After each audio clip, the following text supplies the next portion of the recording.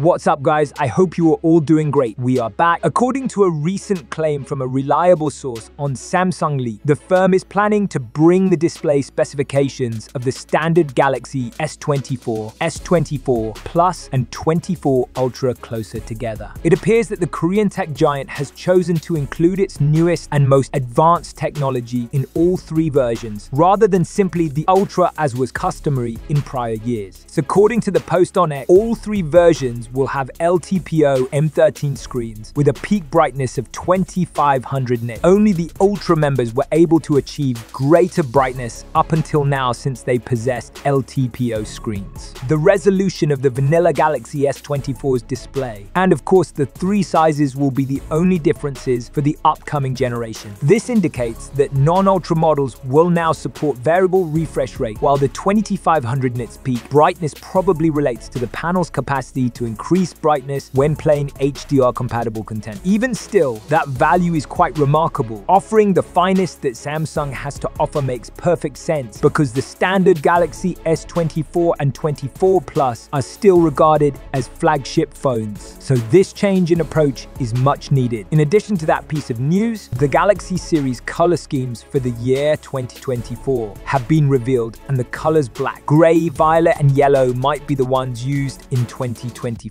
The initial pair are somewhat conventional and are commonly marketed as graphite and phantom black. Talking about the other two, the Galaxy's 23 series has pretty pale lavender and lime options that can't be called violet and certainly not yellow. The new Galaxy S23 FA has a purple option, but that may be quite right either. Here's what the Violet Galaxy S from Samsung's Set 21 series looked like when it was first released. We need to go even farther back in time to find yellow. Do you recall the Galaxy S10e? There's no indication on when the several Samsung.com only colors will join the four primary colors though. Should be noted that the new titanium frames of the standard Galaxy's 24, S24 Plus and S24 Ultra will differ in appearance from the armor aluminum frames of the current S series phones, while the colors of the back panel might need to be adjusted in comparison to previous iterations. Finally, about the release date, it is anticipated that the S24 series will debut in January 2024. That said, I'll be ending the discussion for today. Let me know your thoughts in the comment section below as well. If you guys are new here, be sure to subscribe. The tech chat is over and I am out.